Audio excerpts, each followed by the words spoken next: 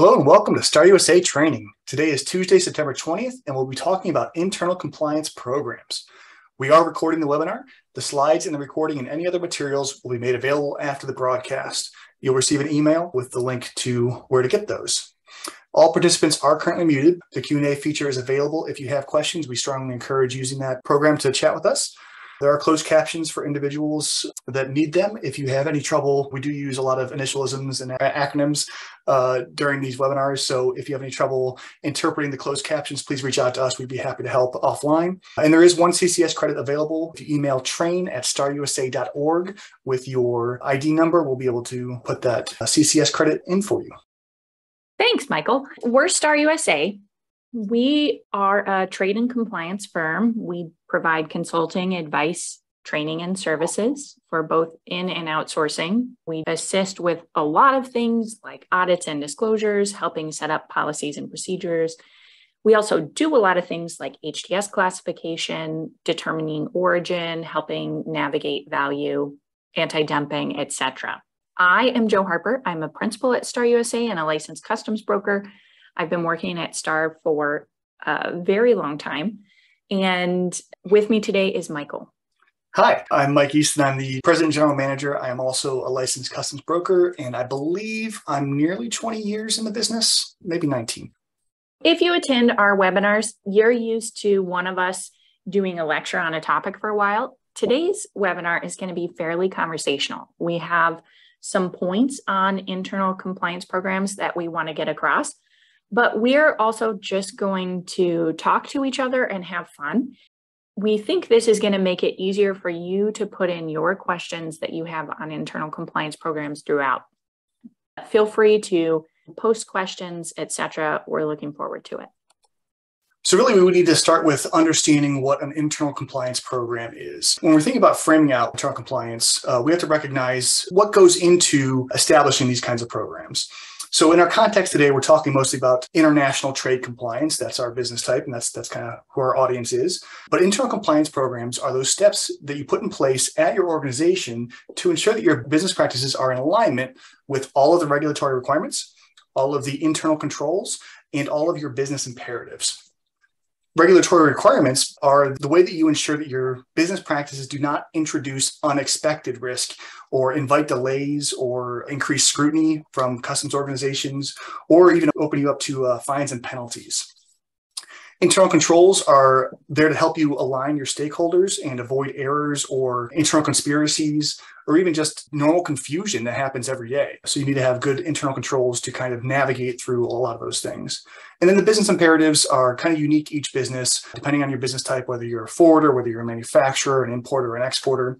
And those are the things that help keep your trade practices profitable and help you make smart decisions about what risk you take.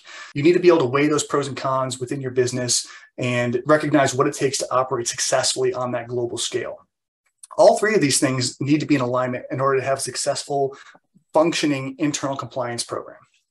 Yeah, I think both of us, Michael, have seen where if you only have two of those three legs, your compliance program is just doomed to fail. So if you write a program that has perfect regulatory integrity and sets up all these internal controls, but isn't in line with what your business needs or what your specific company needs, it's never going to happen. And even if it does happen, it doesn't relate to what's relevant to you. So it won't work. No, we've seen dozens of companies over the years that have to make a decision between how they're going to invest their resources. And resources, in my mind, most often equates to time. You've got limited people whose focus is on trade compliance, and how you divide that time up can definitely be the line between success and failure.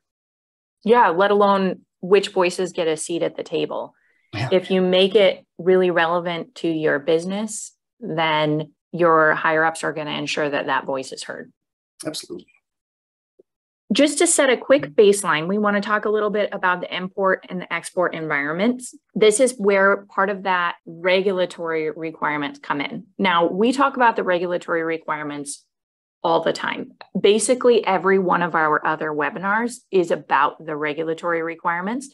So we're not going to spend a lot of time focusing on that today. But to set that baseline, imports are really under the purview of Customs and Border Protection, and their partnering government agencies, things like EPA, FDA, etc. Their key items are your import regulations, which are generally found in 19 CFR, the Code of Federal Regulations.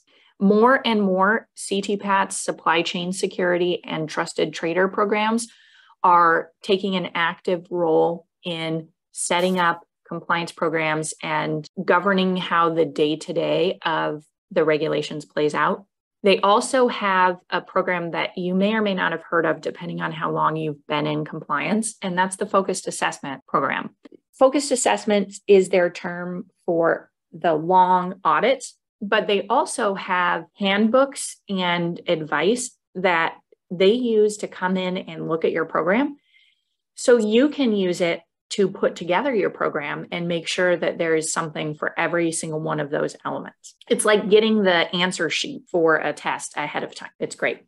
Then on the export environment, you have mainly BIS, but also OFAC, ITAR, and that is the Bureau of Industry and Security, Department of Commerce.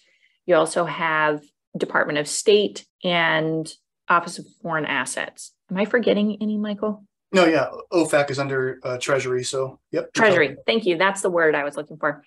Then we have their regulations, which are the Foreign Trade Regulations and the Export Administration Regulations. Those are both in 15 CFR. ITAR, the International Traffic in Arms Regulations, 22 CFR. OFAC mainly operates out of sanction and embargo programs, executive orders, denials, etc. Yeah, the scope for the regulatory environment and the reason that we have this on here is to provide some context when people are thinking about how to either implement or to start building their internal compliance programs, recognizing what that regulatory landscape is. And Joe, as you mentioned, federal agencies put out a lot of good documentation that you can use and apply to your business. In fact, we've got many of those linked at the end of this session that you can go directly to the regulatory sites themselves and download those. One of those on there is going to be the BIS Office of Export Enforcement, the OEE, has an outreach packet that covers a lot of the perspectives and considerations that BIS expects businesses to have before they engage in their export transactions. And as a good chunk of that is actually devoted to what forwarders need to pay attention to, what their role is in the transaction, and how they can implement procedures that help protect and help them protect their clients and help protect themselves against any errors or potential participation in transactions that are suboptimal. Yeah. Believe it or not, most of the government agencies that you're going to be working with for international trade really do want to see you be successful. They do not want to get you in a regulatory error. They do want you to be able to import and export in accordance with the regs. Yeah, export especially is a huge initiative in the US. I'm trying to grow export footprints for US businesses. So they definitely want you to succeed. So when we talk about putting the internal compliance programs in place, there's really three main perspectives to have in mind. This will help you either develop your program for the first time or to improve it going forward, focusing on the areas of management considerations, operations, and documentation. And management is all about ensuring and demonstrating that management commitment to trade compliance, and ensuring that everyone in the organization is aware of the company's stance on those things. The operations perspective is about educating and informing all of your stakeholders, whether they're internal or external, in order to execute successfully on your plans. And documentation is about that internal awareness and auditing to evaluate the success of your program and identify those areas for improvement. And we'll talk about each of these a little bit on the next couple slides. So management commitment, compliance begins at the top, and it is incredibly important that it always have a voice at the top. Your first step when you make a manual or you start a program is just saying outright that this company, are committed to compliance, that we are committed to following the rules around the regulations around importing and exporting, and we are going to put in place steps to make that happen. That means that your senior leadership needs to plainly and succinctly endorse compliance, that compliance steps need to be available for everyone at every level of the organization. It should clearly communicate what's going to happen if you're non-compliant. So on the import side, what penalties you're looking at on the export side, what penalties you're looking at, both civil and criminal for both of them, and have escalation points for any potential violation. It really can't be overstated how important the management commitment angle is. Every single government agency, when they conduct an audit, this is one of the first things they look for is what is management's investment in compliance? Are they demonstrating that they have an investment? And is that investment shared throughout the organization?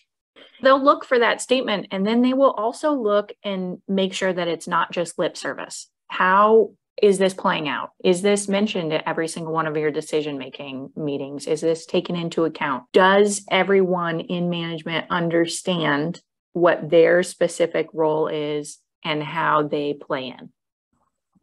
In the operational environment, in the day-to-day, it's really important to have cross-functional awareness within all of your different departments. That's going to include people on the packing floor, people setting up the orders, people taking orders on the supplier side, making sure that all of the internal stakeholders at a minimum are equipped with that appropriate knowledge and the tools to execute that trade compliance strategy. You need to be able to develop resources that identify and assess your critical risk areas, that acknowledge and address each individual's roles and responsibilities within that supply chain. You're often working with half a dozen partners at least in any given transaction. Knowing what they're supposed to be doing is one of the fundamentals to making sure that it happens correctly. You need to create a system of checks and balances that ensure that compliance is being observed throughout the entire supply chain as goods move, as the orders are placed.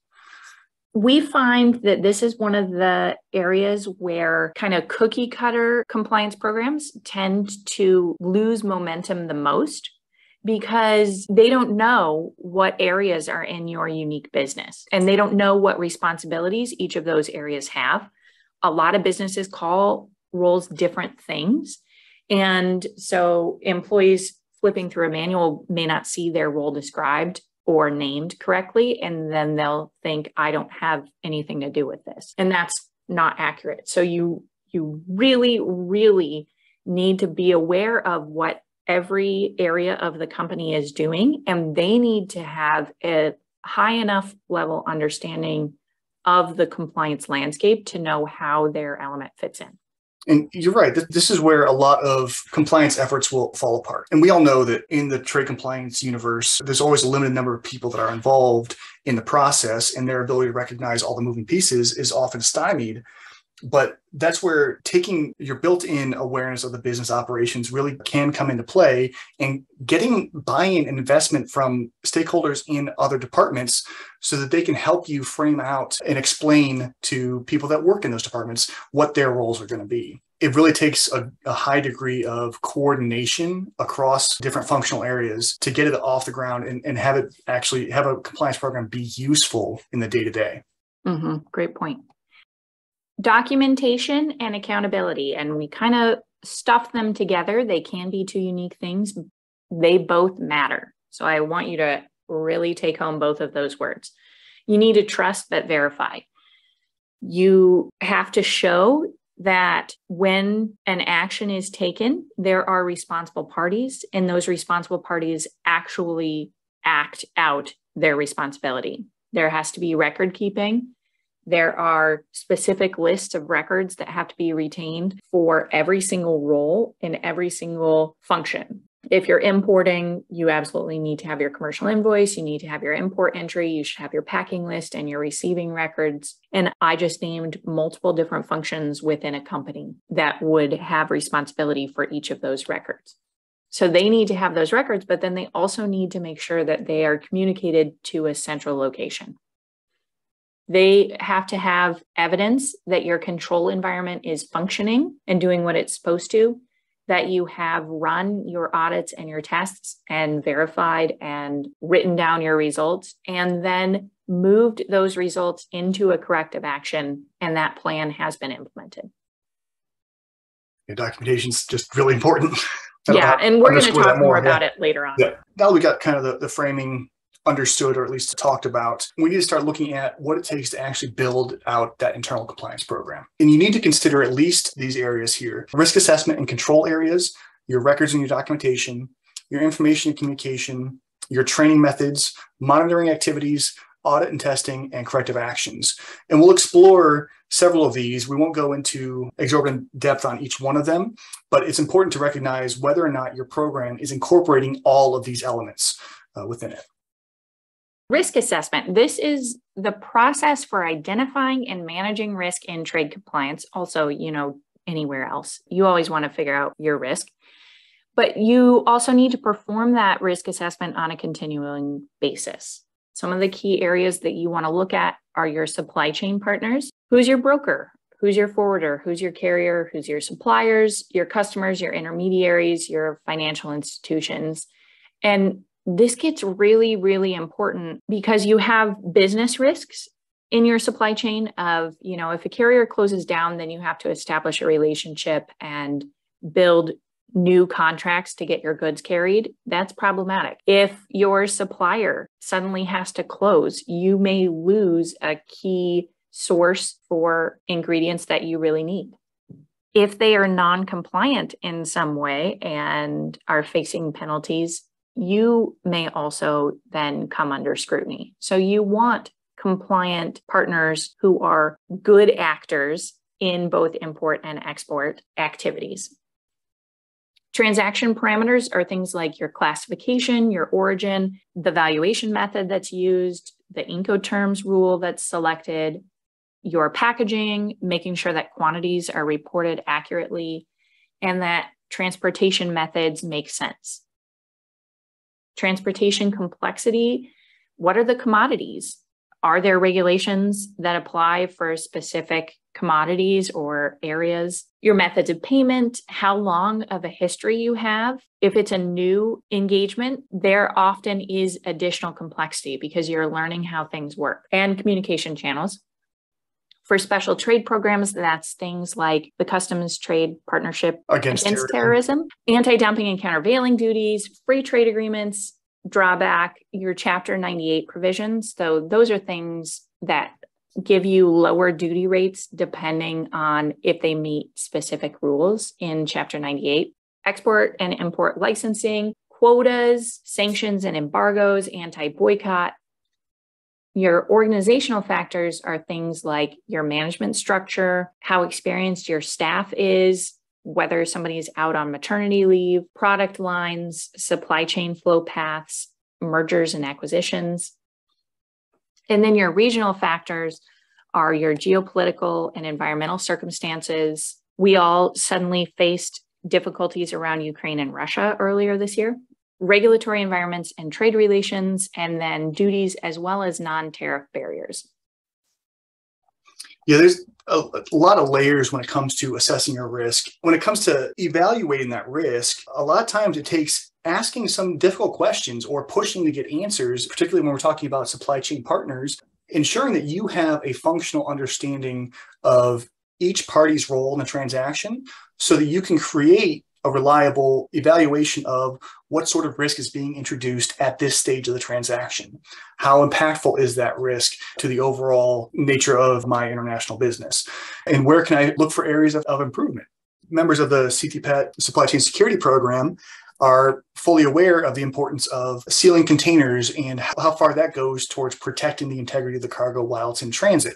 But there's plenty of other areas, beginning with initial contact with suppliers and buyers overseas, and what sort of complexity that introduces. Again, if you have a buyer that's in Belarus or in Russia, what sort of risk is that introducing into your organization, and how much of that risk are you willing to take on? Yes, I talked through these really, really quickly, but each of these bullets is dense, and you could spend a day or more on every single one of them, mapping out your supply chain and figuring out which of the areas potentially have concerns and how you need to account for those concerns in your compliance program. So if you don't export, your compliance program doesn't need to address export unless you have clients who ask you specific questions. I just want to piggyback on that point you just made. It can absolutely take a day for each one of these easily. And when it comes to putting your programs together, focusing on the consideration of continuous improvement, you don't have to have everything perfect out the gate. You won't. you need to incrementally improve your compliance program over the course of time and create a stage that you can build from next year when you go and reevaluate, or when you learn new information about your types of transactions, or when you're undergoing something like a merger and acquisition. That's one of the areas where trade compliance often gets left to last in terms of strategic planning. They'll cover the taxes and the finance and how the money moves very, very quickly, but they'll leave actual day-to-day transactions for the very, very end for some reason. And a lot of risk can get introduced overnight just because of a change in leadership or management structure that has not properly considered each of these parameters. That's a really good point that you brought up. You do not want to let perfect be the enemy of good when you're implementing a program. And that is a spot that we see most of the intimidation factor come in from people who are trying to set up a program in their company. They look at it and they say, we are so far from this. Or they think, I need to have this really complicated, dense, intense program. You don't necessarily. It is very dependent on the needs of your specific situation and the risks of that situation. And doing this risk exercise is very beneficial because you can even go through then and rank which risks are the most dangerous to you and which ones are the highest likelihood to happen. Tailor your program to start there and then iterate from there and go toward addressing the medium risks. And then eventually, when you're perfect in all the other areas, go toward the very low risk elements. And one of the tools that helps you identify some of those risk factors are going to be things like your ACE reports for importers and exporters. If you're importing, that import activity is being collected through the automated commercial environment, ACE, and you can pull reports on your import activity and get something of a roadmap to where your highest risk areas are. And you can usually quantify that by either HS classification or by total value or by countries of origin, a couple of different vectors you can use. But that's a really good tool to help you begin the process of recognizing where your risk really lies. ACE is a great tool for import and for export because you can look at your export reports and see, where am I going? What kind of goods am I exporting? I would caution you not to get fully stuck on ACE. It can be really nice to use it because all your data is right there in front of you, but you will miss a lot of the nuance that you will only get by knowing your supply chain and your practices themselves. Because if you know them, then you can look at ACE and see if those reports are representative or not. And if they're not, then that's an area that you want to address. And not to harp on risk assessment too much, but one of the things that you can do, again, is you're kind of building out your program and identifying where your risk may exist, but you can't quite quantify what that risk is. Put a placeholder in there. Tell yourself to come back to it later and do a more thorough review and just jot down what you know at the moment. But like move through each of these so that you can at least begin the process and have that bookmark to come back to. And listen, run this exercise at least every few years, even if you have an existent compliance program, because business practices change, regulatory landscapes change. And if you do not have a current benchmark for what your risk is, you're kind of paddling with a box instead of a paddle. Like you're not using the tool for the job. It's a good analogy. I like Thanks. That. Paddling with a box. Okay. I kind of mentioned this earlier in the presentation, but records and documentation are absolutely critical to ensuring that you can actually have accountability in your trade compliance, internal compliance program. And some of the records that you need to be retaining are going to be any policies and procedures that govern either your trade practices or your relationships with your suppliers and customers. Terms and conditions count that universe. These policies and procedures need to be accessible and they have to be applicable to your business. We've seen a lot of people try to implement the cookie cutter type of policy and procedure manuals without tailoring to meet their business, and it ends up going in a drawer and never being looked at again. And we found in our experiences that one of the best tools to combat that, put it in a drawer and forget about it, is to create one-page work instruction types of documents that are actually useful, that are derived from maybe a more broad-based policy, but really kind of get to the heart of what people are doing on a daily basis. Yeah, you want to kind of keep your manual really high level. That should just say, like, do these things to follow the rules. But the how-to of it is a living document that everybody knows about, that gets edited regularly. Another thing that you need to retain are your transaction records. These records are going to provide all of the evidentiary needs in the case of a federal audit or in the case of an internal audit that you're conducting a review of your transactions. And these records should be complete. And by law, you're required to retain them for at least 5 years from the date of the import or export. You may need to keep them longer depending on special circumstances like drawback or AD/CVD and various other things. But effectively, those transaction records are the real. This is what actually happened, or at least how it was presented, and should be able to paint the picture without any other context.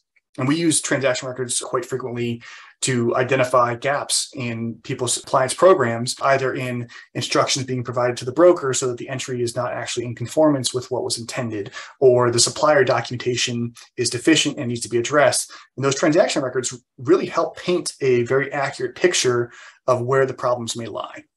One thing that people often miss is record keeping penalties are pretty stiff. On import, it's $10,000 per violation. So you want to just keep your records. It's an easy win. And you get to keep them in the original format. For importers and exporters, but primarily importers, the broker filing the entry should be able to provide you with a complete document packet, an entry packet that contains all the information that was used for the purposes of filing the entry, which is very, very relevant when it comes to customs audit risk potential there. And you want to keep those records yourselves, not just expect the broker to have them. You want to have your own copies of those records. Yeah, because the regulations don't say that the broker keeps them. The regulations say that you do. And if customs finds out that you don't have them, they put on this special lecture voice and they say, let me read that regulation to you. The importer must keep all of this. I don't see the word broker in here. So I've sat through a few of those on behalf of our clients, and it's not a fun lecture. No, the lecture voice is great. Joe has a great lecture voice as well. If anybody curious. Okay, moving on. Training materials. This one's absolutely key. Obviously, Star USA is very big on the concept of training and knowledge, and we very much want everyone to understand all of things all the time. That's not necessarily viable in most universes, but one of the recommendations that we have for training, we'll talk more about training in a minute. You want these to be tailored to each functional area within your business to explain the relevant controls and the methods and practices that you have going on. You can't cover all the things for all the people all the time. If you make your warehouse guys sit through your purchasing instructions, they're going to think, why am I here? This doesn't matter to me. And they will be completely tuned out by the time you get to their part. And same for your purchasing guy and your corporate management. Nobody wants to have to listen to the parts that don't apply to them. Audit results. All internal compliance programs are going to have a means for auditing and evaluating trade practices. The more formal, the better generally in terms of being able to address gaps. But to whatever degree you have an audit program, you definitely want to be maintaining those records to create that roadmap for future you or future people in this role, or for people that are helping out with the actual transactional day-to-day, to have these audit results available and applicable to what your existing business practices are. Yeah, we talk sometimes about bus proofing, and it's a really morbid thing where if somebody was hit by a bus tomorrow, can your company pick up and keep moving? And obviously we want you to stay around and we want ourselves to stay around. But having that mentality in mind as you're going forward is going to make you more successful. And it's going to mean that you just automatically keep all your records, document all your audits, because it may not be you. I think we want to move towards lottery proofing or something equivalent to that. It's a positive, not a hit by the bus. The audit results kind of lead into your corrective actions. You definitely want to have that record of corrective actions that were taken and how they were implemented, how they arose in the first place and why they were identified. But a document trail of your corrective actions is one of the best ways to mitigate any sort of penalty. It helps demonstrate your culture of improvement and reinforce the core intentions of your internal compliance program. And it demonstrates that to the people that work at your company, to your supply chain partners, whether they're suppliers, whether they're brokers or forwarders, and it demonstrates it to the federal agencies that come looking. Corrective actions are a big deal. They really are. So training programs, we talked a little bit about these, but in general, your training needs to be effective. You do not want to just take generic content and put it on your company intranet and say, all right, everybody watch this, and then write me an email that says you did. Your key people, they are all very busy with their jobs. So are you. You want training on compliance to be meaningful. And ideally, the training topics that you choose, training should happen annually at a minimum. So you should be choosing training topics that are identified from gaps that you've observed over the past year. They should be as succinct as possible. I say as we yammer on for an hour about compliance. They should also be tailored to your practices. If you import 10 containers a year, you don't want to give them a training program that's geared towards somebody who's importing 10 containers a day. It should be relevant to the audience. If you're training your warehouse staff, you want to talk to them about receiving quantity verification. If they make documents, you would talk to them about documents. But if they never do, you wouldn't teach them about how to complete a commercial invoice or fill out paperwork. It's inappropriate and wastes their time and yours. And ideally, it's more than a checkbox. It's more than just something that you're doing because it's on your list to do. Now, we're pretty passionate about this because we love training. And Michael and I are even the worst people at STAR to talk about it because we really love it. And we see how much of an impact it has when it's done well. And we also see how problematic it can be when it's done poorly. You have the benefit of knowing your staff and your people and the way that your business functions. So you have the opportunity to create something that not only is relevant, but also resonates with their personalities. We go in and train companies all of the time, and we spend a lot of time up front figuring out what the business practices are, who's going to be in the room, what their roles are, so that we can make the training relevant to what they do and make it address the big risk areas that we see. Also, doing things that work and mesh with their personalities makes such a huge difference. If you have somebody in the room who just wants to get in and out and know the stuff and move on, telling a lot of jokes as you go or having a lot of images on your slides isn't going to be helpful for them. But if you have a silly group, make something silly. That tends to be really beneficial. And then the other point that we think is super important is make training happen as part of your normal workflow. Have it be small and consistent instead of really huge events. One of the things that we do here is our little focus areas have meetings every week, every other week, where they train on a topic that has come up for them in the past few weeks. It's a 15 or 30-minute training that directly impacts the work that they're currently doing right then and is usually done by one of them. So they are familiar both with the work and they got the opportunity to deeply research the solution and the regulation and then present it to their peers, which is great. Yeah, the point about involving people in the training that normally wouldn't have that degree of responsibility really gives them an opportunity to understand the material better. And we fully understand how difficult it is to make training relevant. As Joe mentioned, when we do our trainings, we spend time getting to know our audience before we try and stand up in front of them and speak. It's a little bit more difficult on these, public webinars because we don't know everybody that's out there in the audience, and we put these on YouTube, so the audience can be anybody. But if I'm doing a 4-hour training, I'm going to spend 2 hours at least getting to know who I'm talking to. If I'm doing more than that, I will ask questions of the people to get an idea of where they are in their understanding of the subject matter before I even start talking about it, just to avoid wasting time. Yeah, I actually find that the shorter the training, the more research I need to do ahead of time because it needs to only hit the really relevant points. And so I have to make sure that those are the really relevant points. If I'm talking at you for 3 whole days, something in there is going to apply to you. But if I have 15 or 30 minutes, I really need to be intentional about that. So I'm going to ask you. Yep, fire away. All right. Relatively new company reaching the 5-year mark with export documents for the first time. How do you handle import or export documents once they're past the record keeping requirement? Do you archive them and keep them around just in case? Do you delete them? Do you destroy them? What do you do? The regulatory answer is that effectively your statute of limitations for concern is 5 years from the date of export, unless there are special provisions that apply that means that you have to extend it more than 5 years beyond the date of export. Effectively, you are not expected to have them by the government. You're not going to be in violation of any regulations if you destroy those records after that point.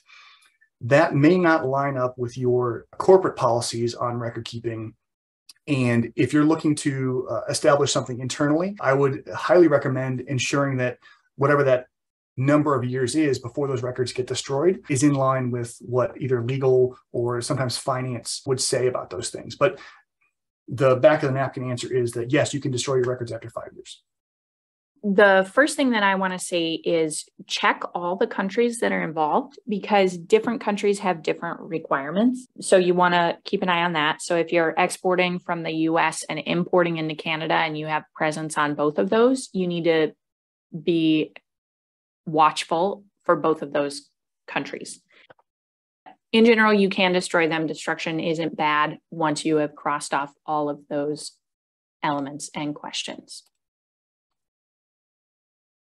Okay, moving on to monitoring, testing, and auditing. You definitely want to have a practice of observing, reviewing what you're observing, and then identifying what gap you're trying to address or what you're trying to improve. All of your compliance activities and the activities that impact your compliance should be part of the scope of this review. So when we talk about compliance activities, we're talking about the actual direct import and export, those transactions themselves, but also the agreements that you have in place with your customers or your suppliers, things that govern the types of transactions you have, the terms and conditions you have with your brokers and forwarders. Those factors all influence your overall compliance picture, and they need to be considered at some level when reviewing your trade compliance practices. Each audit that you perform has to have some sort of reporting and resolution identified, even if it's as simple as stating no concerns identified and wait till the next audit. Reporting should have identified thresholds for concern, whether that's in tolerance thresholds for service provider performance, or whether it's how communication happens when new product lines are created or new suppliers are introduced to the supply chain. Make sure that you have what your tolerance thresholds are going to be written down so that when those are gone past those thresholds, you can take action. You definitely want to be looking for patterns in your information. I know Customs and BIS and Census all look at those data reports and look for patterns in that data to identify potential areas of concern, deviations from prior practices, new importers, new customers, those sorts of things trigger additional scrutiny. And you certainly want to be auditing related to the audience that is dealing with the documentation or dealing with that piece of the transaction. You don't want to be subjecting your warehouse people to supplier-based reviews or accountability for documentation that they have no control over. So some of the stress testing that you can implement in your audits include things like challenging HS classifications, whether they're internal classifications or ones provided by your suppliers, or even just feedback from customers. Put in a process to periodically test whether or not the HS classification is still appropriate. Do the same thing with your origins or your valuation processes. Valuation tends to be an area where a lot of trade compliance professionals don't have good understanding or knowledge and tend to overlook how important that value reporting, either on the entry or on the sales side, can influence scrutiny from federal agencies. Ensure that your supply chain partners are using those same values and that all the things match up. Mm-hmm. And you want to incorporate scenarios into your annual trainings. This is a kind of a hot topic for the previous slide, but if a situation has come up, use that scenario in your next training as an example of a real life situation that you can draw on, or use ones that have happened with other companies. And you definitely want to have observation of your ongoing operations, looking at individual transactions in depth as frequently as possible, periodically, just to make sure that you've got the entire gamut of that transaction reviewed. I love to put people in scenarios for trainings. I think that it makes the training so much more memorable, and it is also a great way for them to get to use their work instructions that they have on hand and show whether those are sufficient or you need to edit them. It tends to be very good. How do you go about implementing your internal compliance program? There are a lot of ways to do it, to develop it. We've talked about some of them, but in general, things you want to keep in mind are maintaining that culture of compliance and just making it part of your company. And that's where you as the compliance professional are going to be really integral, and that senior management support is really integral. Have them mention compliance in every one of their company talks in some way. Having resources that are assigned to and responsible for certain elements, and those resources are empowered to do that. No one should be given a task that they do not have sufficient authority to make sure happens. Communication, super important for success, and then keep improving your program. Don't feel like it has to be perfect immediately. Just start and keep going. Kind of piggybacking on what Joe's saying there, company culture is one of the essential elements of having compliance actually be undertaken within your organization with any real effect. It sets the stage for that best version of success that you want to have in your organization. Obviously, violations of any regulations is problematic for your business as a whole. You can lose your import and export privileges and a lot of opportunity with that. You need to have that appropriate environment for fostering and sustaining that internal compliance program. And without that, you won't get off the ground. Empowered resources, kind of piggybacking again on what Joe was saying there, there's no road to successful implementation of an internal compliance program that doesn't involve people who work every day to ensure that that compliance happens every single day. It's not something that you only look at once a year when you do an audit, or once every 5 years when you're looking at destroying records. You want to make sure that that's part of every day's impact, so that real problems don't have a chance to actually manifest. You catch small errors frequently to prevent big problems from happening.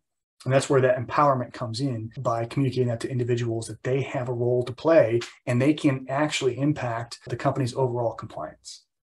Yeah. Communication. Everything starts there, whether it's, hey, there's a concern, whether you're coordinating a plan for initiatives, you're informing business partners of the limitations that you have, or you're surfacing an idea for future improvements. And you want to have that communication open, not only from you to all levels of the organization, but from all levels of the organization to you. You cannot be everywhere. You cannot see everything. No one can. You need to have partners in compliance within your organization from everywhere. It's really, really important. And they are going to notice and have questions about things. And some of the time, the things they notice and the questions they have are irrelevant and not important, but you want to treat them all with respect and importance, because then they are also going to come to you with the things that are super important, like, hey, why is my duty on this entry higher? Or what does anti-dumping mean? Or any of those things. You want to just create that open door, safe space communication. And continuous improvement. There's no such thing as a company without errors. That company really does not exist. Continuous improvement is recognizing that fact and attempting to be better today than we were yesterday. So sometimes that means filing a disclosure with a government agency. Sometimes that means shifting focus. Sometimes that's rewriting a policy or a procedure, or editing your work instruction because it had a blind spot, or putting in a new person. Whatever form improvement takes, it's important to document both the source of the improvement and the actions that were taken, so that a roadmap can be created that others can follow in the future. 100%. These are some of the resources that you can actually leverage for forming your own internal compliance programs. The CBP's focus assessment program that we talked about at the top has the procedures that CBP follows when they conduct a focus assessment, and it provides a good guideline for what sorts of questions they're going to ask, what they're going to expect businesses to be able to provide in the event of a focus assessment. Knowing what they're looking at is just a real good cheat sheet on how to not screw it up. Highly recommend that. CTPAT's Trusted Trader Compliance Handbook was recently published, I believe in July of this year. And Trusted Trader is the evolution of the Importer Self-Assessment Program, the ISA. The people that are looking to participate in the U.S.'s fully fledged Authorized Economic Operator AEO program, joining that Trusted Trader Trade Compliance program. There's a handbook published that gives you the kind of guidelines that they expect you to follow. And then CFP also publishes things like the warning indicators for trade-based money laundering and terrorist financing that allows you to get a leg up on recognizing red flags. I mentioned earlier that the BIS Office of Export Enforcement provides an outreach package that kind of outlines the parameters of solid export compliance. There is an Export Management and Compliance Program handbook that BIS once published. I don't believe it's currently being bandied about, but it's still out there for download and review. There is also a self-audit tool that BIS gives you, similar to the focus assessment. You can see what it is BIS is expecting you to evaluate on your export sides and be able to produce upon scrutiny. They also publish like a Don't Let This Happen to You, which is a good little tool that you can use to demonstrate what happens when you don't have an internal compliance program and what the penalties look like and what the circumstances were. They update it regularly, and it is fantastic for pulling case studies out for senior management, for your little trainings. You know, a lot of people in trade compliance often have to justify their existence, which is a terrible way to be, but that's kind of the lot we have. And this Don't Let This Happen to You little handbook is kind of a way to paint the picture should things go really wrong. Mm-hmm. And then there's a BIS Form 711, which is an end use authorization form that you can implement in your own export practices. The government kind of divides things between imports and exports, and they don't overlap themselves between the two. So it's important to have that holistic perspective. None of these are going to talk about what you need to have internally based on your business operations and what you're trying to put in place based on where your company is trying to go, but they provide a good kind of a touch point for areas to be considering. And all of these will be accessible in the materials. Thanks so much for joining us today. We really appreciate you taking some of your time to be here with us. This webinar is available for NCB FAA credits. You can send those continuing education credits to us using our email, train@starusa.org. And if you have any questions that you didn't get the opportunity to ask during the webinar, feel free to email us and reach out. We love to hear from you. Have a great day.